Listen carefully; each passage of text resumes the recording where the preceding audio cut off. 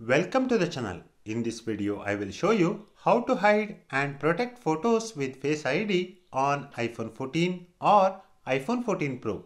To begin with, open your Photos app, navigate to the library or where you want to.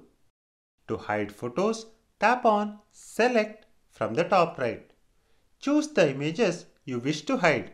For example, let me select these.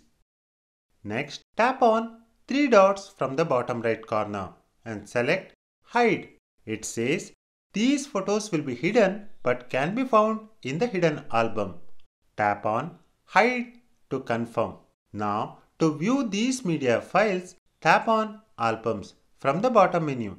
Scroll down till the end. Here you can see Hidden. It is locked now. In iOS 16, hidden and recently deleted albums will be locked and it needs Face ID to access them. To enable or disable Face ID for the hidden album, go into Settings. Scroll down. You will get the Photos app. Tap on it. Here you have an option called Use Face ID. It says Face ID is required to view the hidden and recently deleted albums.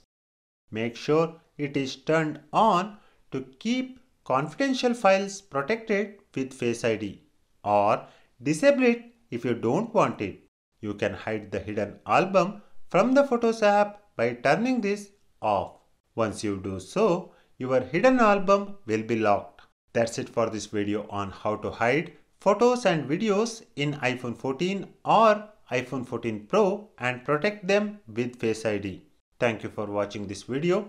Please subscribe to the channel if you find these types of videos helpful.